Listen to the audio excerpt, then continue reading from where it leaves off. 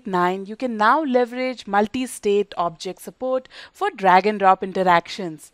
You can easily customize the states for drag sources and drop targets based on learner interaction and provide feedback by altering the state of the drop targets to reflect whether an answer is correct or not.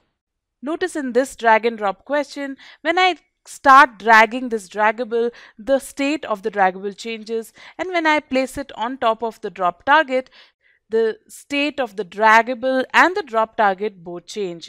When you click the submit button, you get to see the final correct and incorrect answers with the help of state change. Similarly, in this example of drag and drop practice interaction, notice how the state of drop target changes when draggable is not acceptable. When you place it at the correct location, you get to see the state change. On clicking submit, you get to see the correct responses marked. Now let's take a look at how to create this interaction. On this slide, I've already added the objects I wish to use as draggables and as drop targets. Let's create the interaction. Click Interactions, Drag and Drop.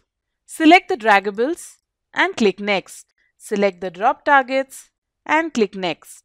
Match the draggables with correct drop targets. Now click Finish. Let's select all 4 drop targets and do some formatting changes. I'll change the size and opacity to 0% and change the snap position of the draggable to the bottom center.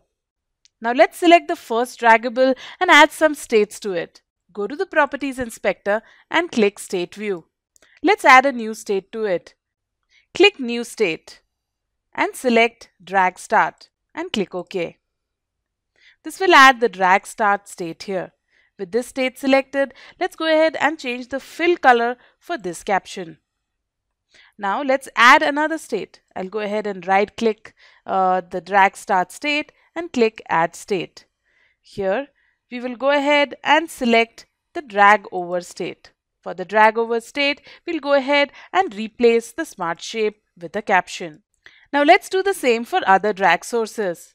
Now it's time to add states for the drop targets. I'll go ahead and select the first drop target. Add a new state for drag over.